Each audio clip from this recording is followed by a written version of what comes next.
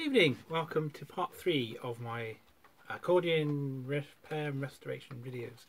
And today I'm going to be going over some valving of the reeds, because we've taken the reeds out, cleaned the reeds up, cleaned the reed blocks, and it's time to put some valves onto the reeds. Before we do that, I'm going to show you this. This is my last restoration that I did, and this is a Hohner Club Model 3 Melodeon from about 1924-ish, so nearly 100 years old. So I completely refurbished this one, did all the reeds and fixed the bellows and pallets and all kinds of stuff. And it plays really, really nicely. I haven't played it for a while, but I thought I'd give it a little blast before we go. So just to show you what I've done in previous restorations. So this is my 100-year-old, well, nearly 100 years old Melodeon. So let's see if I can get a tune out of this one.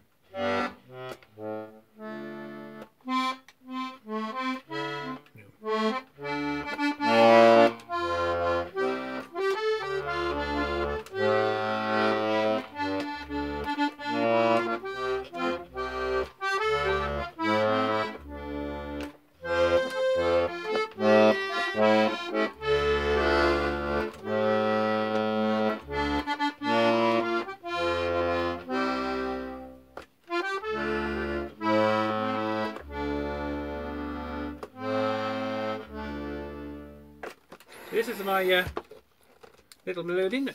I really like it. It's kind of a funky little thing. So that's my last restoration. Put that down for a minute. Anyway, that's kind of beside the by, but I thought I'd show you anyway. Right, so this is where we've got to. So the reed block has come out of the treble side and completely cleaned up. All the wax taken off, sanded, really nice and clean, smooth. And the reeds, actually I'll just show them here. There we go. They've all been cleaned, and I've checked all the reed heights to make sure that's all good. And I've actually revolved one set of reeds already, but I'll show you now how I'm going to revolve the second set. So when the reeds are all ready to go and cleaned, and the reed tip height is just where you want it, and all working nicely, it's time to put the valves on. Now, when you put the valves on, you can choose between different kinds of valves. You can get leather ones. I've got some here actually. So I've got some leather valves here, and you can get kind of plasticky ones. Now the plasticky ones, I've just got some in my little trays here. You can see there. So I've got a selection of plasticky ones. I'll just show you a few of these. So the plasticky ones, here's one. It looks like this. It's got two layers. It's got the gold layer and the black layer. Now the benefit of these is they do last quite a nice long time, and the two layers,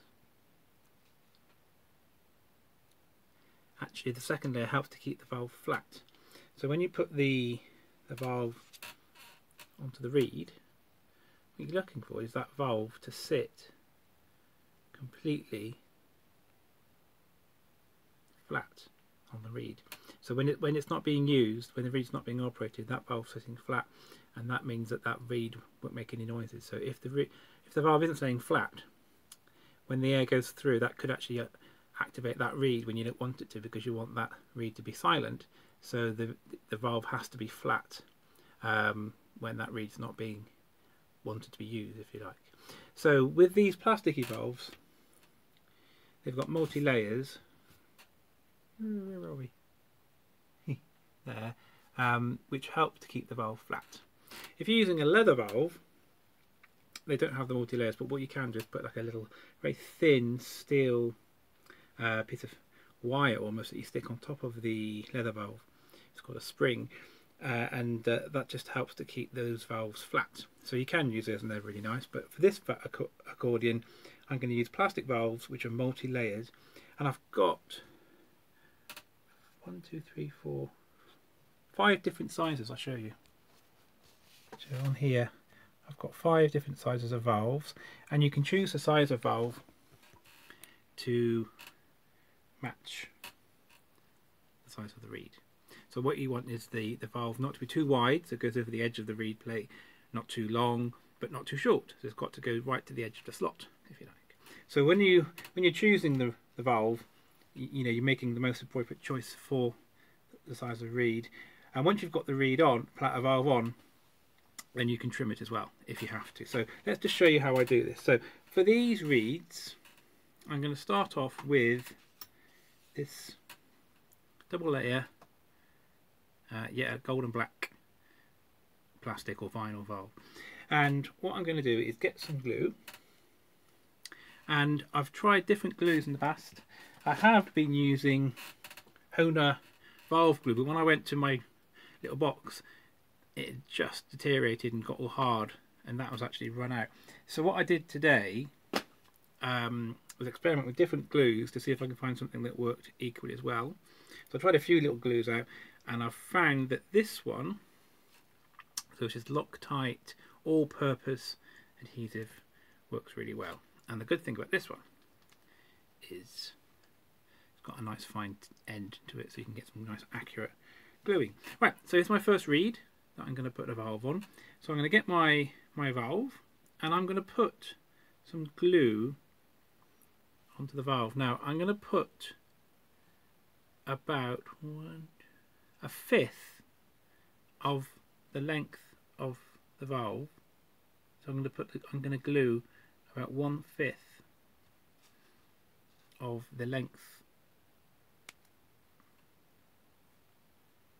Where are we? Where's the camera? There. About 1/5 of the length of the valve. And then I'm going to pop the valve onto the reed, and so the valve is butting up to the rivet. Like that. So the valve is now sitting nice and straight. I'm going to just leave it just for that glue to dry, and then once that's all, after a few seconds really, what I can do then is trim the valve so it's just, the end of the valve is just level with the slot. Okay, so, or maybe just very slightly underneath it, so it's kind of level with that slot, so it's not coming in between too much. So that's the first valve on. So I'll just put another one on the next one. So I get my next reed. I'm keeping them in order so they don't get muddled up, and I'm going to use the same valve again, so it's a 2-layer black and gold. I'm going to put the glue onto about 1/5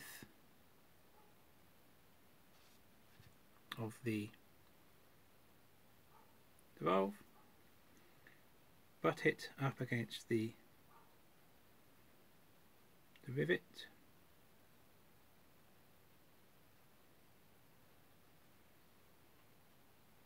there we go, and just leave that to set or dry for a little bit. So I'm going to carry on doing these and put some more valves on, and then I'll show you how I trim them once they've just dried a little bit. Okay, so I'm going to trim that first valve that I put on. If you can see, the valve is just a little bit longer than the slot. So I've got my trusty Swiss Army knife with a lovely pair of little scissors on there, and I'm just going to carefully trim the end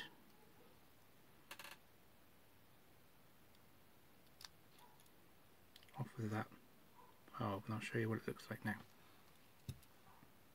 Here we are, and now that valve is just perfectly lined up with the end of the slot. Okay, that's good.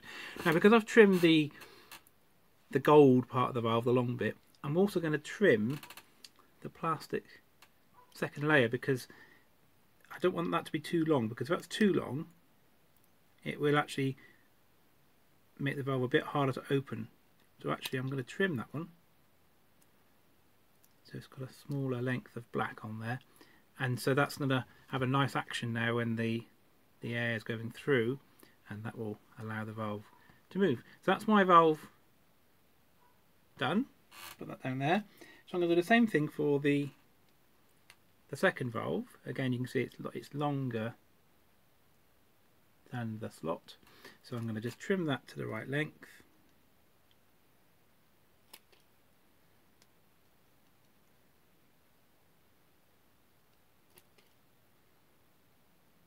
And trim the black.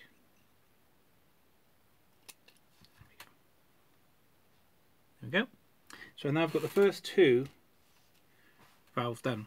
So those are, when you see there, the first two are done. So I'm going to go along the line and do all of the other valves.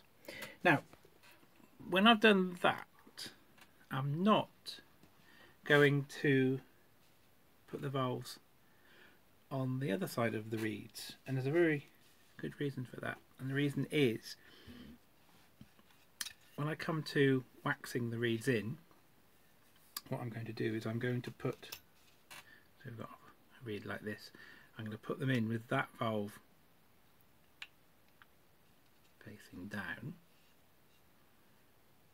like that, and it hasn't got a valve on that one, because when I put the wax on, the wax is going to go around these reeds all the way along this reed block, and if I get any wax on the reed plate, that may need to be cleaned off before I put the valve on. So by putting the valve on after I've waxed them in means I can clean off any wax that might have got onto that reed plate, and then I can stick the valves on. But those ones on the inside, that's fine. Okay, so what I'm going to do next is valve up all of these reeds, and then that's ready for me to start thinking about waxing them into the reed block. Okay, so I finished my valving. I'll just show you. Hurry. There we go. So all the valves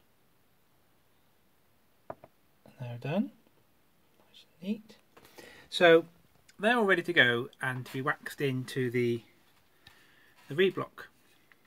Now before I do that, I've got one more little job to do. So one of the reeds was this one here, that I actually found from my little collection of reeds, because one reed was missing from the reed block, which is just completely weird, but there we are.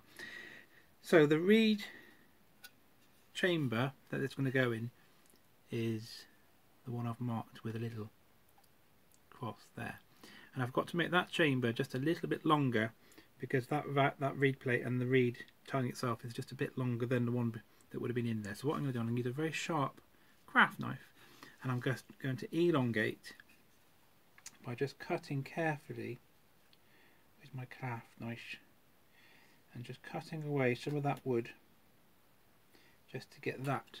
So I'm just going to be very carefully cutting some of that wood away just to make that just a little bit deeper. So I'll just do that for a second and I'll come back. Okay, so the one with a little cross on it, there we go, I've just lengthened that one slightly so that the reed, when it goes into that one, is not going, the reed tip is not going to hit the chamber. Okay, so that's it for this video. All of the reeds have been valved on one side, and in the next video I'm going to get the reed block and I'm going to show you how I wax the reeds nicely into the reed block. Okay, thanks for watching.